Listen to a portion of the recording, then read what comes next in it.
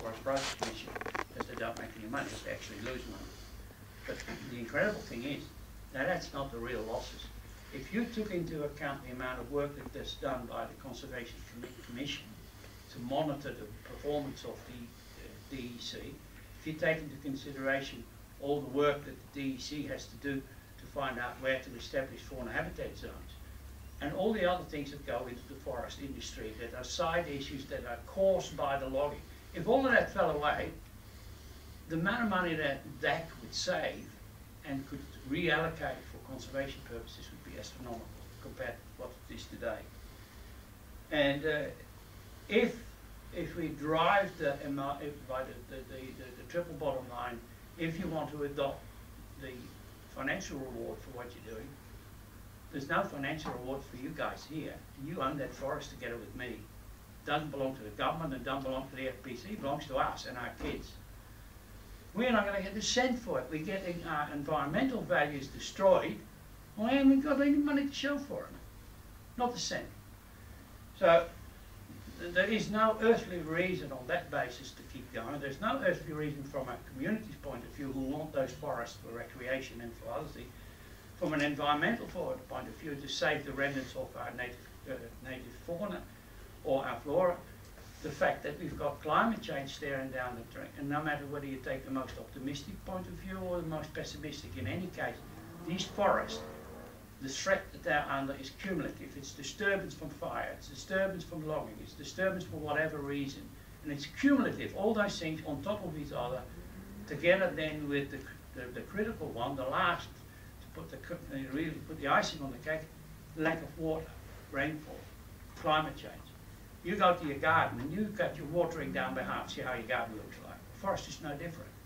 So there's just no reason why on earth we should remain in our native forest other than to leave them where they are for all the benefits, the environmental benefits that they offer us.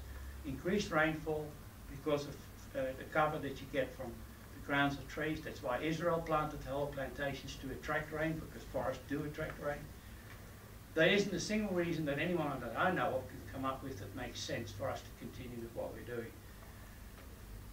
And I would really hope that after we're gone, that you guys all take the documents that we provided, particularly the one on the rainfall issue, and wait and see what happens at the end of April when the EPA's report comes out. And then I hope that we are again given the opportunity to answer further questions from you, or you tell us what you want us to do, some research for you fellas, so that you come up with a comprehensive, well-researched policy to take to your party, because the time for change is definitely needed, and we are appealing to you to adopt the policy that we have, and that is stop it. It's finished. It's over and done with.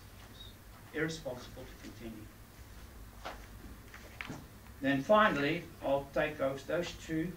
We've been starting a big fight with a company called VRL, who flew under the radar and mined 130,000 tons of bauxite ore in Bindun and shipped it in 3 shiploads to China, where they processed it, so they've actually determined the quality.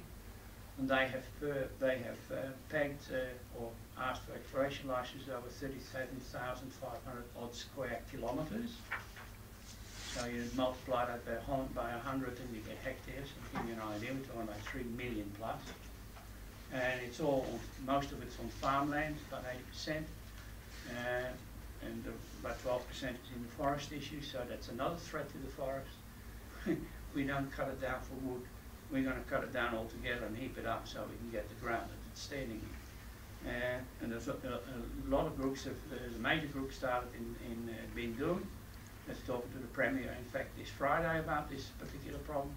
There's a major kerfuffle going on in Bridgetown Greenbushes. There's another one going on in Manjma. And our 37 shires are affected by these proposals.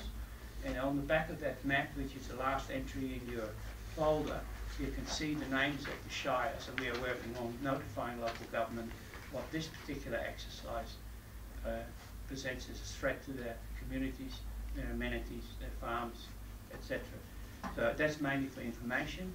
That issue will probably be in the papers before very long, so you can follow it then.